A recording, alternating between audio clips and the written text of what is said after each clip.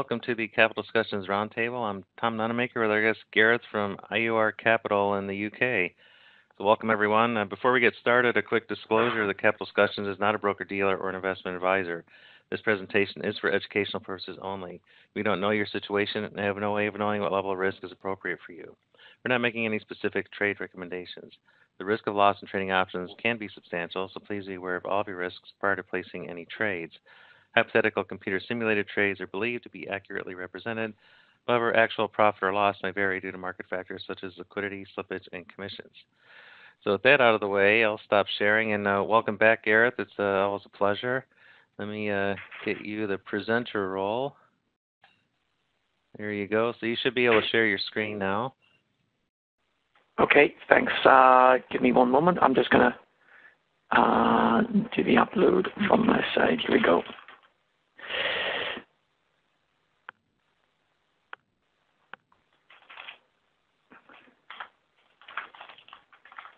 Okay.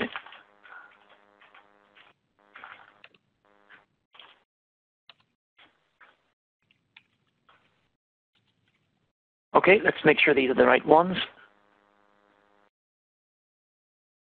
Yeah.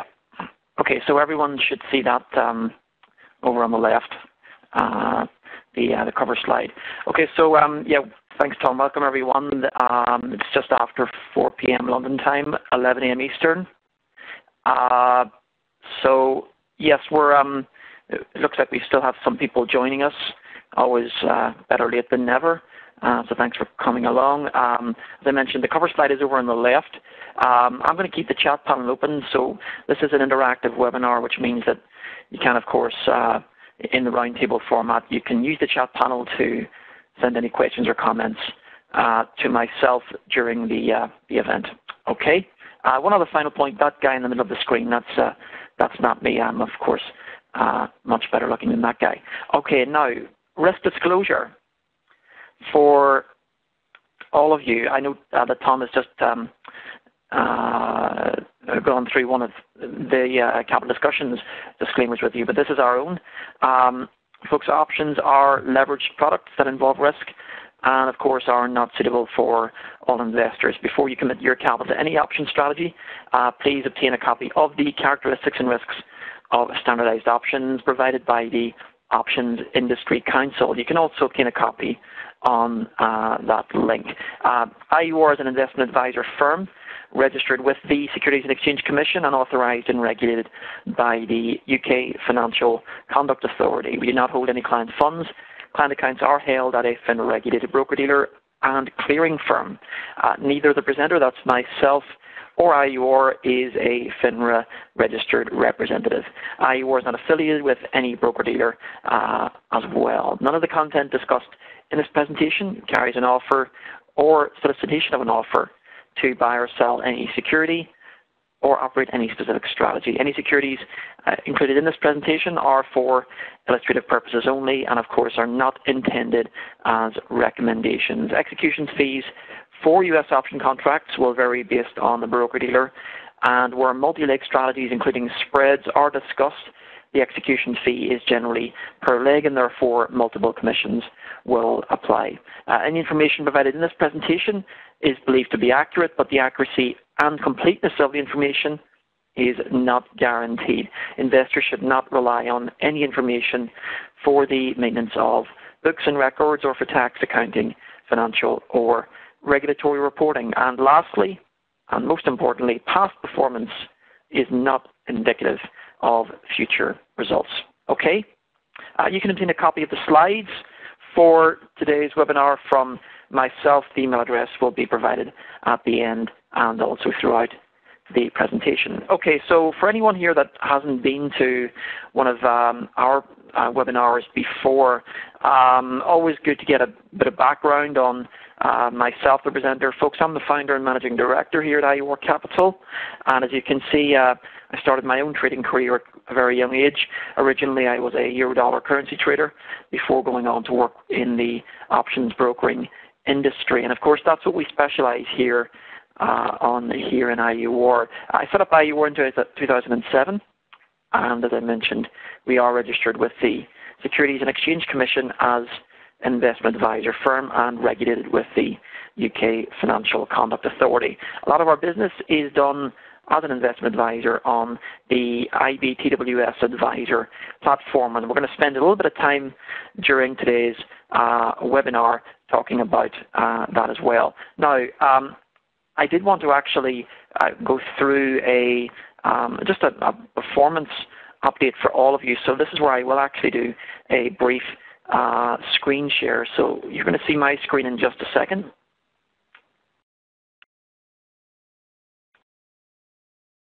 So what I'll do is I'll give you a brief summary of 2016 performance and also, of course, how we've been doing during early 2017. So this is a portfolio snapshot for the S&P 500 Index Credit Spread Strategy that we operate for our clients on the Interactive Brokers platform. Now, over on the right, you can see the key figures.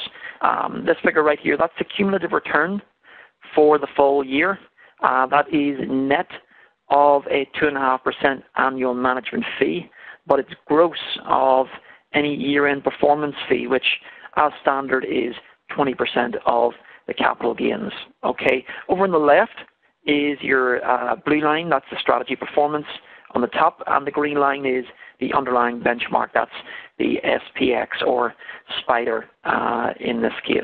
Okay, so last year was a very solid year for us on this credit spread strategy performance. Please bear in mind that it's not just the credit spread strategy, it also involves a hedge overlay, which I'm going to talk about during the period of today's webinar where we are in the Interactive Brokers platform, okay? So it's not unhedged credit spreads where we just sell outright put spread or call spread premium on the underlying security. There is a hedge being applied at the same time, okay? You can obtain a copy of this and the brokerage account statement, which is below. Here we go. It's a little bit slow loading, but folks, you can obtain a copy of that performance report. As I mentioned, here we go, the brokerage account statement as well, directly from myself at the end of the webinar. This is quite a long document because it does actually include a full breakdown of all the trades that were made to generate that return in premium for 2016. Okay, so that's, as I mentioned, that's the past year from the beginning of last year right through to the end. As I mentioned, there is a hedge overlay as well. Now, January of 2017, let's take a quick look. We should have February figures available pretty soon, but basically in January, we were about 4.5% for the month, again on the credit spread strategy, and again, that is net of 2.5% annual management fee for the month, but gross of any year-end performance fee, and that is as standard 20%. Again, it does include this performance report, the actual brokerage account statement, and a full breakdown of all fees and commissions paid by the account. This is a proprietary account that we operate here at IUR to run this credit spread strategy, and of course, we also seek to run this strategy for our client accounts as well. Okay, any questions on that? You can ask me throughout today's webinar or at the end. Target for this year is 40% net of all fees, annual management fees, and any performance fee applied at year end. All right. Okay, so I'm going to bring you back into the WebEx platform. Okay, so I can see we've just had a few more people join. Thanks for joining us late, folks. Hopefully you've managed to allocate about a half an hour to 45 minutes with us for today's webinar. A brief market update before I get into charts. So folks, we're about 7% for the year on SPX. That's for Jan and Feb. A good chunk of that happened just yesterday, March 1, after the presidential speech in Congress on Tuesday evening. Volatility still remaining near all-time lows in the high single digits and low double digits on the volatility index. February was a very solid month, as you all know, for equity indexes. We're expecting a rate hike this month, which will be in a couple of weeks. And overall, we're expecting 2 to 3 rate hikes this year. We could talk all day about what's happened during the past few weeks, folks, for equity markets. We'll do a bit of that during our discussion on the charts in the upcoming slides. But needless to say that as markets have moved higher exponentially, we've got more short covering going on, and of course that creates further upward momentum for equity indexes. Okay, so a lot of bullish momentum out there, certainly. We can talk, as I mentioned, all day about the catalysts for it. One thing I would say is that the market is most likely now fully pricing in a significant cut in business tax and corporation tax rates in the U.S. So apparently the president would like to cut corporation tax in half. So if he holds true to that promise, then this rally will have been justified since November. Okay? Okay, so before we get to the charts, opportunities for this year. Folks, last year we had a lot of sideways action for equity indexes. As I mentioned, SPX was about 10% for the year, but about 4 or 5% of that, almost half of that return, was generated in the final 2 months of the year. Before that, we had prolonged periods of sideways action, which some option strategies will benefit from, others won't. Generally, gamma buyers, that means call buyers or put buyers, throughout last year would have continually lost value on their positions purely out of a lack of direction. And as you'll see in the upcoming slides, there were certain periods last year where certain option strategies that were neutral in their outlook would have generated a consistent premium to the portfolio without any real move in the underlying index. Okay, and we're going to talk about SPX in particular. So, folks, we do a lot of different things with different clients, but as anyone will know from our previous webinars, one thing we do focus on is trying to generate returns on an annual basis using premium harvesting strategies that are decorrelated to the underlying index. There may be some correlation during periods of the year to the underlying index, but generally what we're looking for is positive returns regardless of whether the market's rallying, whether it's sideways, or whether it's selling off. Okay, so that's the core objective of the credit spread strategy that we're going to talk about today, and also more particularly with the hedging program that we operate. Okay, so a couple of charts to get through with you. Firstly, this is the 1 year on SPX. Bottom left to top right looks very attractive for anyone long the market. This is courtesy of the Interactive Brokers platform. So where were we in March of last year? Well, folks, we were coming off that 12% correction, a very nasty correction at the beginning of last year, which saw a lot of weird and wonderful things taking place, not just in equity markets, but in commodities as well. As you can see, we rallied to all-time highs during May and June, but then we get to this period right in the middle of the screen. Between early July and early September. Folks, this was a particularly interesting period, not for realized volatility, but for premium harvesting strategies to go to work. As some of you will know, with the advent of weeklies, on top of traditional monthlies, that presents even more opportunity for premium harvesting strategies to work in a very short period of time. That means within the final 30 days of expiry. Now, during that period, from July to early September, about 8 or 9 weeks, we had, as I mentioned, all-time lows in terms of realized volatility. That's great for neutral outlooks. Okay, neutral approach whereby you're running perhaps an iron condor approach or even a butterfly that seeks to extract premium on a continual basis. Take a look at price action in SPX. We went from about 2150 up to 2200, but throughout that almost 2.5 month period, we never really moved outside that 50-point range on SPX. So you're taking advantage. If you're an active options trader and you're running an options portfolio, that period was perhaps the most important of last year for us.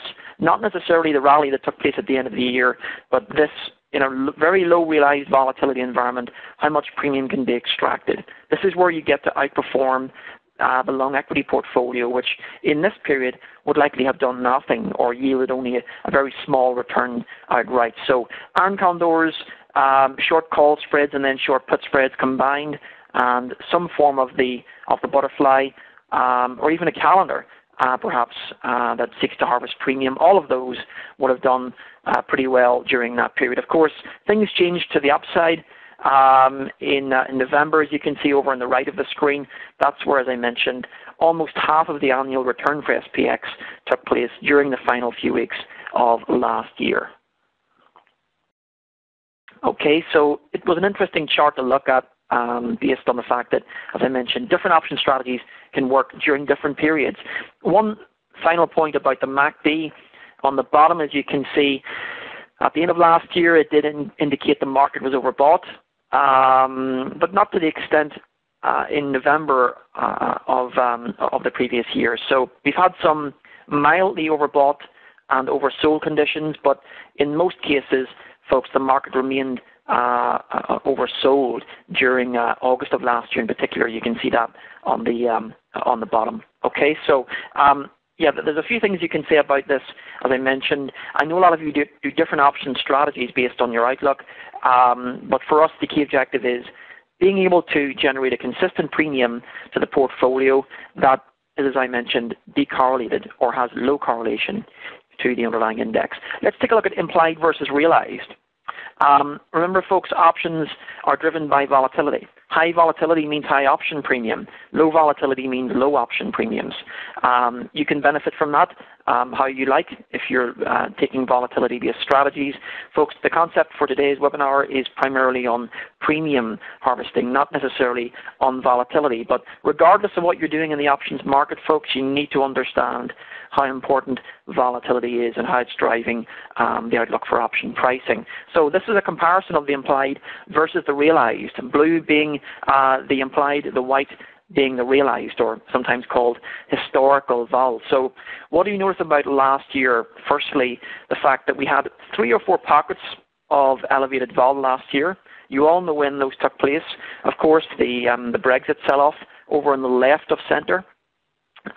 Then again in early September, we had a very short period of just a few days where vol went back to mid-teens.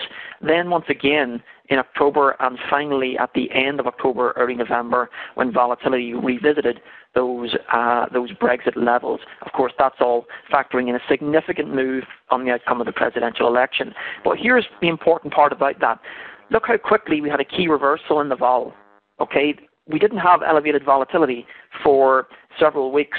Instead, we had a spike of near-term vol and then a very sharp reversal to the downside. Look how quickly we revisited the low 12, 13 level on the VIX just in a matter of days.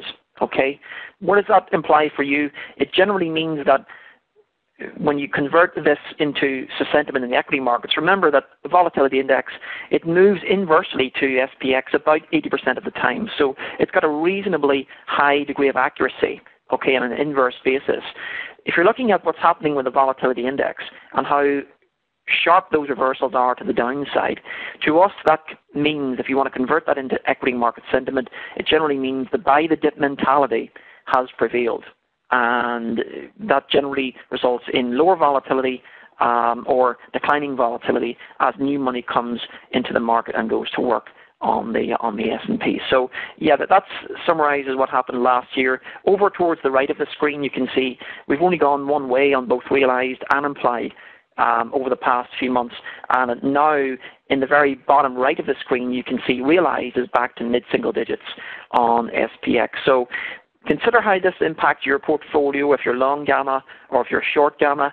As I mentioned, we generally are a seller of premium. That means we normally have short gamma exposure. And of course, short vega exposure as well, which means we have to accept the fact that we're dealing in a very low part of the volatility surface. Okay, as I mentioned, realized back to mid-single digits. There are some outlier days, like yesterday, where we do get moves outside of the realized, but of course, that simply means declining implied vol as well.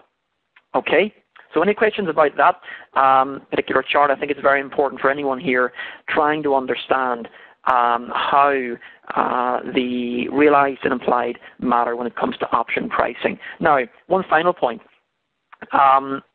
with regards to what's out there on the horizon for vol for May and June, folks, as you know, we've got some big elections taking place over here in Europe this year.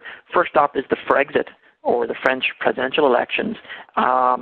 There are some notable periods during the expiries out there on the term structure for May and June, where we've got implied vol on the rise, and that means you've got volatility buyers in there looking to profit from any spike in the vol during those periods.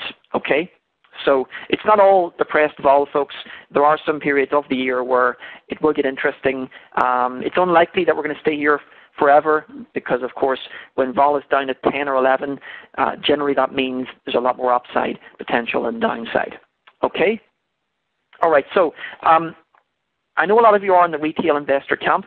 We normally include these two slides in all of our webinars because it helps us give you some perspective of your scenario. Not all of you will fit into these two scenarios, but I know that a good portion of you will. So first scenario, for 2017 in your approach for this year, it's likely you've had a reasonably good start to the year if you're self-managing your equity portfolio.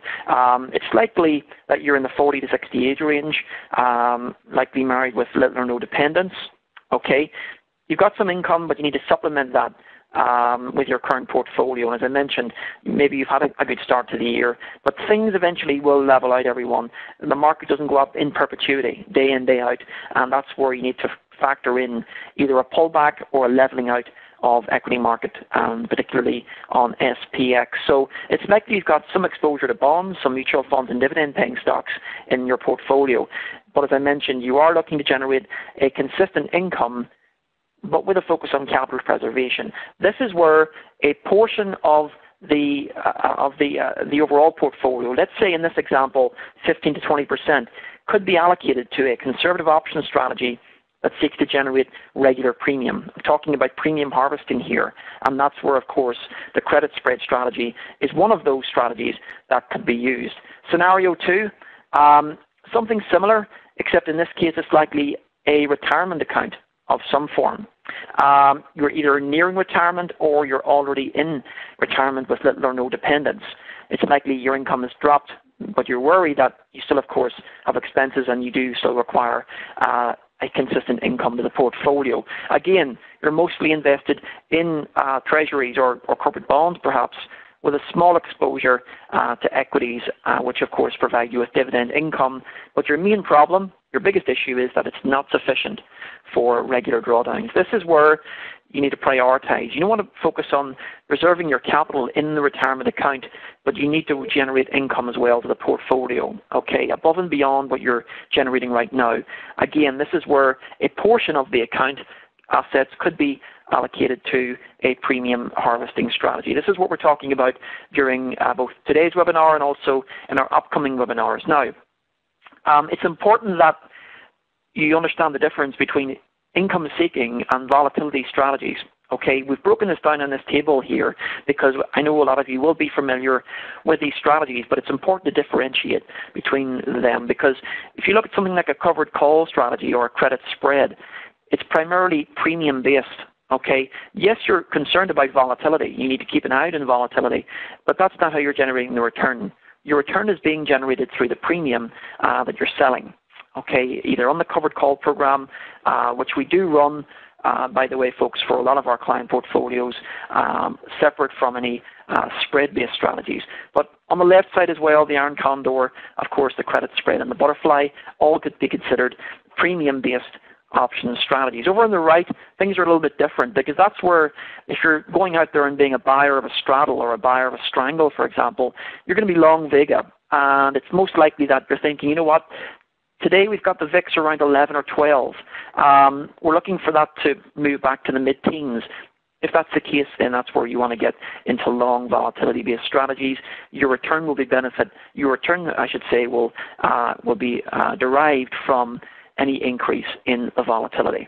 Okay, 3 things that we always like to sell about the credit spread itself: time decay, direction of the underlying, and volatility. Remember that as a seller, premium time is always on your side, particularly during the final 30 days of the position. That's of course where time decay becomes non-linear and theta really starts to earn itself during that period. Of course, you've got some exposure to the underlying, but of course, depending on how close to at the money you are as a seller of premium, you will either have high delta or reasonable delta exposure relative to the underlying security. Now, we've got a roadmap here which could also be considered a path dependency when it comes to option strategies. Folks, there's 4 things that really form the building blocks for an options portfolio that some of you will be familiar with your existing setup. Market conditions, folks, really have a significant impact on what kind of option strategy we're going to use. It may not be the case that you can use the same option strategy throughout the entire year without any change to it. I talked earlier about our performance on the S&P 500 index credit spread strategy for last year. The important thing to bear in mind is that although it's considered one strategy being used continually, as I mentioned, there is a hedging overlay going on top of that credit spread. And of course, an important point to bear in mind is that hedging does drag on returns.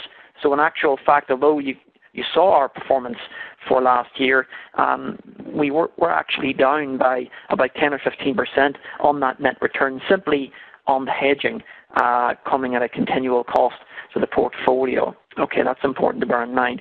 So yes, market conditions really form the top part of what we want to do here in terms of premium harvesting. Strike selection, well, folks, this is where you get into how sensitive you are to risk.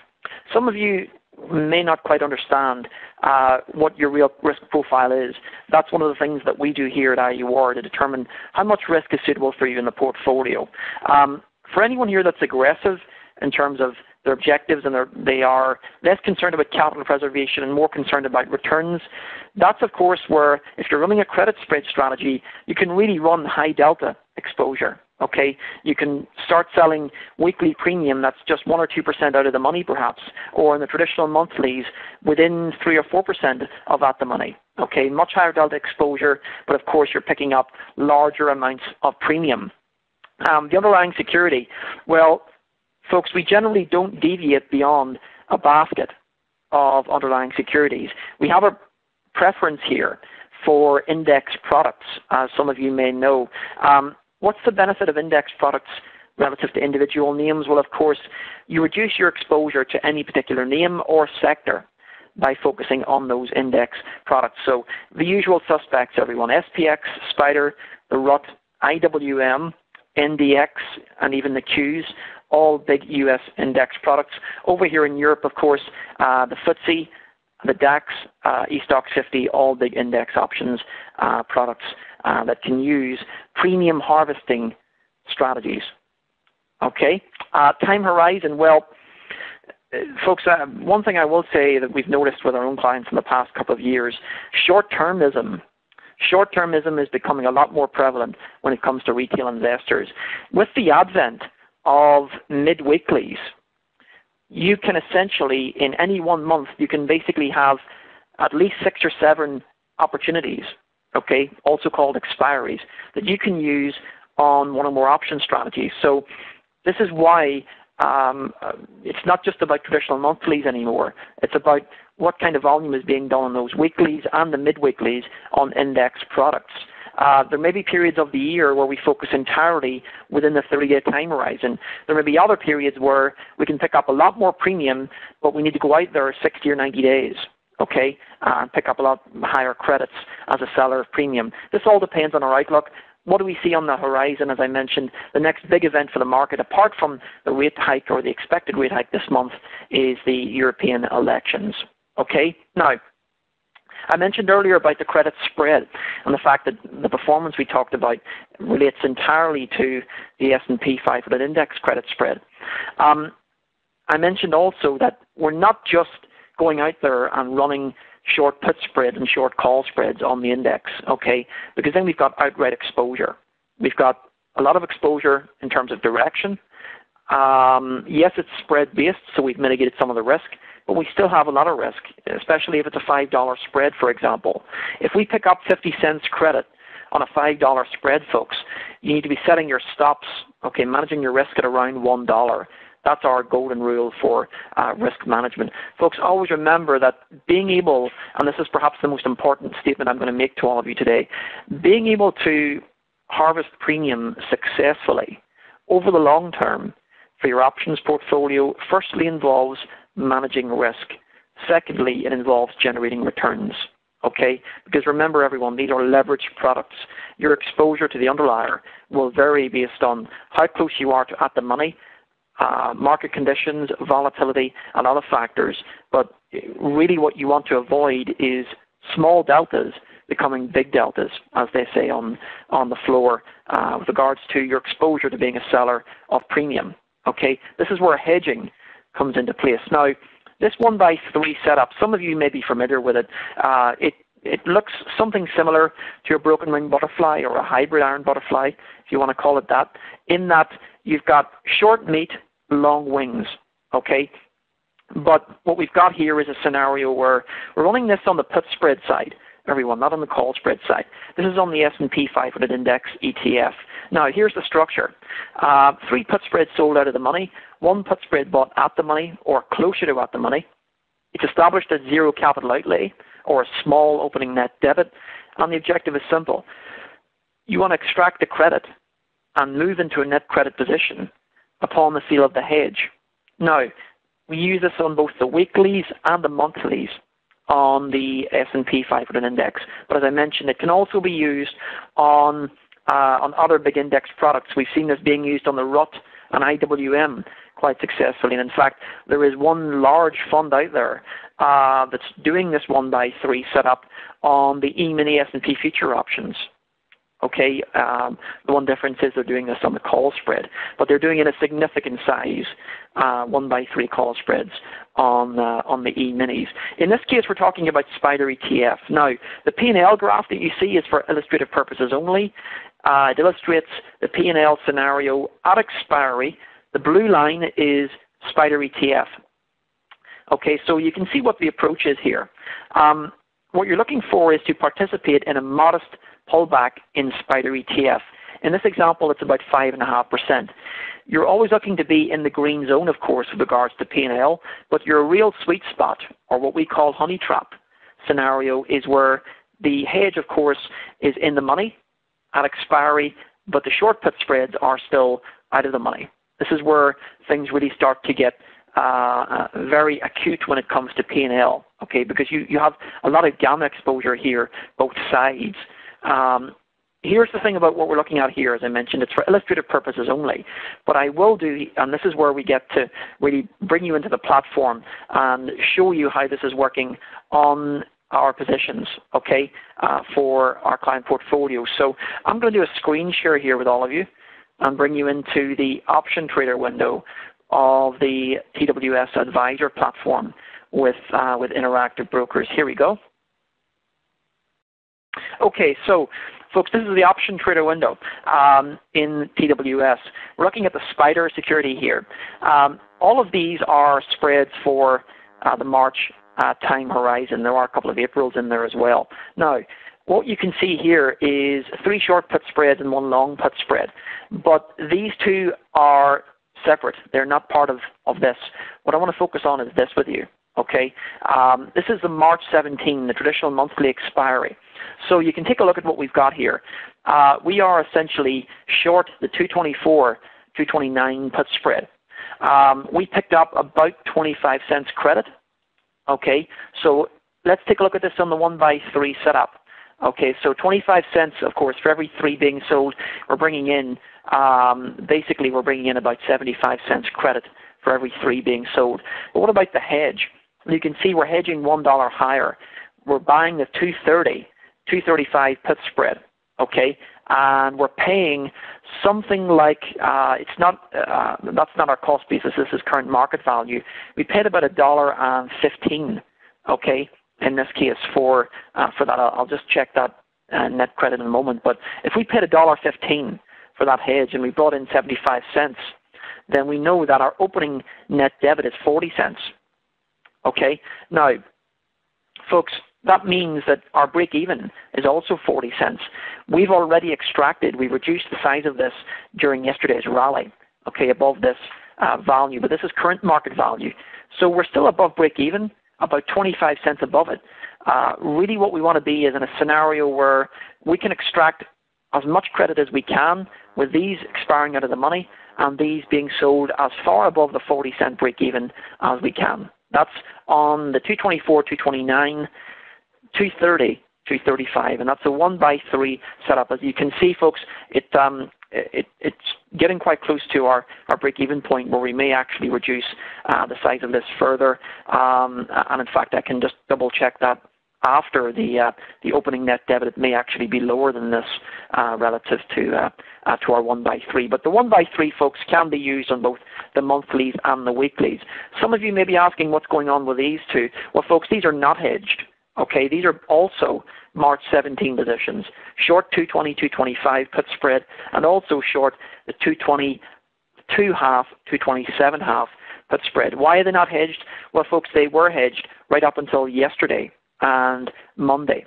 As we saw SPX move higher, these have moved much further out of the money. You can see the deltas are tiny now on both of them. So both of them should expire out of the money, but we will continue to hold at least a residual part of the higher strike hedge on the Spider ETF. What's next for us? Well, folks, you could also look to roll up these put spreads near zero. So buying these back near zero and then rolling up either for the same expiry to extract another transfer premium, or rolling up and rolling out to another expiry. Perhaps something like the March 31 expiry. If we take a look at that briefly, you can see here, folks, we now have mid-weeklies, weeklies, and the monthlies available on Spider ETF. On the March 31, if we take a look at something like below the 230 level, perhaps something like the, let's say the 229, okay, 224 put spread. So if we take a look at that, we can attain a price very quickly on that, and we can consider whether this would be a roll-up candidate. So 30 cents credit in that case. It's likely that we could go perhaps slightly higher to the 224 halves. Let's take a look if there's a price available. Okay, nothing available there on 229 halves, so we'll stick with the 229s. Okay, what is the credit coming in? Well, as I mentioned, it looks like we can bring in about a 30 cent credit on that. Folks, that is generally less than our target, which is 50 cents credit on traditional monthlies. But remember, we are within the 30-day time horizon for this position. So that's one potential roll-up. And of course, we can hedge that again with 230, 235s if we wish. Let's take a quick look at that also. On the hedge, what is the potential credit or debit scenario in that case? So 230, 235 is what we're looking at as the hedge from March 31 on a rollout. Let's take a look. Here we are. Okay, so the 230, 235 put spread, it's trading at about 91 cents. Here we go. So you can see very simply what the scenario will be. We should be able to open that up at zero capital outlay, folks, or almost zero in terms of opening this up as a roll-up. If we did that, then we know that if we open up at zero, we can allow that hedge to decline. Let's say it declines to 60 cents during the next 29 days. Well, that's still 60 cents in credit for us. Even if it goes to 40 cents, that most likely means these put spreads are also declining in value that are sitting further out that we're short. So perhaps you could set yourself a sale target of maybe 45 cents, which means this declines in value by 50%, but you can still extract 45 cent credit during the month of March.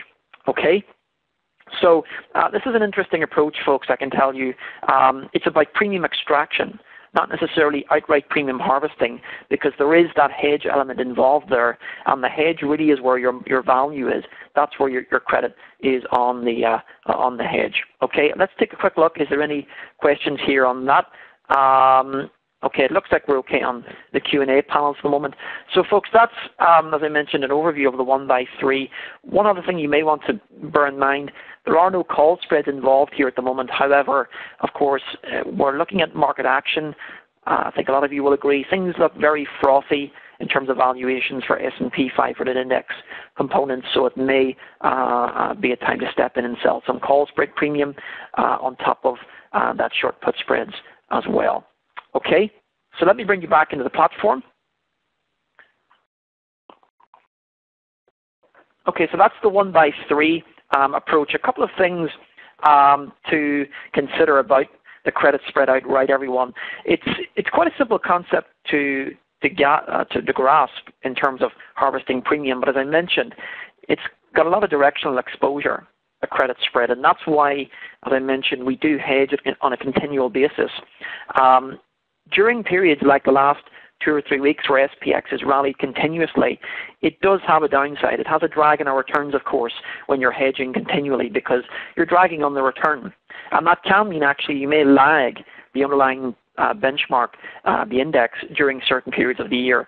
That's not a major concern for us, I can tell you that, even though it does mean that we're underperforming on a year-to-date basis. Folks, right now SPX is about 7% for the year. We're just under 7% year-to-date, okay? That's not really what we're focused on. What we're more concerned about is over the entire 12-month period, how much premium can be harvested with the hedge overlay being applied, okay? Because it's unlikely, folks, I can tell you that SPX is going to return 40% this year. Okay, that's not in our universe of our outlook for the index. 2013 SPX did generate 30%. I will remind you all of that. But of course, that's QE driven, folks. There is no QE now. What we do have is a return of interest rates, and of course, that means a higher rate environment and perhaps higher volatility on the way. So some important things about the credit spread, of course, it's there to generate income, but you do have that directional exposure. It's always one transaction, but at a credit. And of course, you want to avoid a scenario where on a $5 put spread being sold, if you pick up 50 cents credit, really, folks, you want to be keeping your risk, you're limiting your risk at $1. Okay, that's your adjustment territory where you are picking up 10% of the max value of the put spread. Okay? Now, I have a couple of questions here.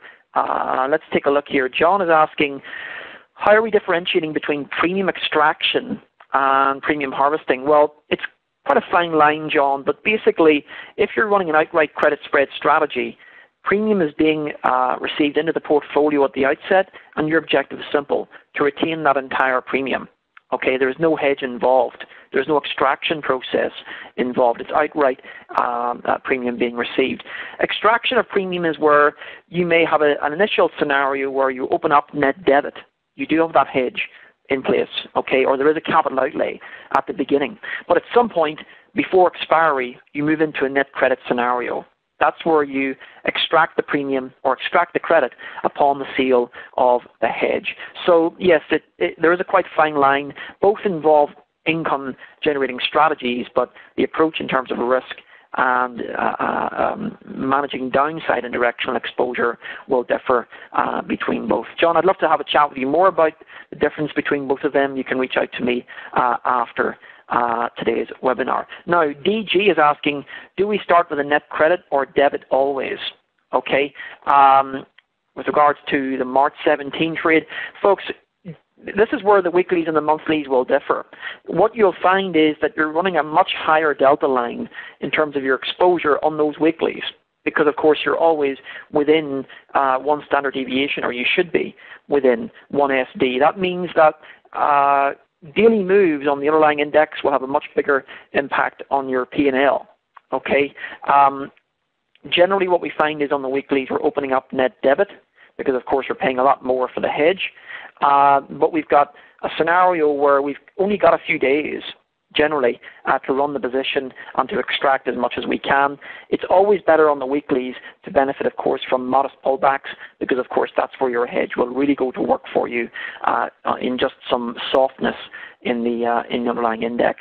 Well, on the monthlies, things are a bit different, everyone, because on the monthlies, it's a lot less busy, should we say. It's more quiet in terms of you being able to harvest the premium going much further out there, selling premium that is perhaps more than 5% out of the money, and then hedging 2% from at the money. What you'll find is you could bring in, let's say, 40 cents credit times 3, that's $1.20 for every 3 put spreads being sold, but your hedge is only costing you 90 cents. That means you're opening up net credit with about 30 cents. Okay. Of course, you are committing your capital to a longer term time horizon. That's what you need to factor in. Folks, I can tell you that this really is an economy of scale, because the larger the account and the larger the capital base you have, the more choice you have and the more variability you can generate with regards to combining weeklies and monthlies with premium extraction. Okay? Okay, some important things to bear in mind about this year. Well, folks, as I mentioned, there is some big things coming up on the horizon. Last year it was a presidential election in the US. This year it's the European elections, and of course the rate hike as well, or rate hikes that are being planned. Monthly objectives, folks, we generally are looking to set a target for, let's say, 2 to 3% per month. That's hedging your credit spread. That's not outright put spread or call spread premium being sold. Okay, of course, your target for monthly objectives will depend on your appetite for risk as well. Focus on a small basket of underlying securities, everyone.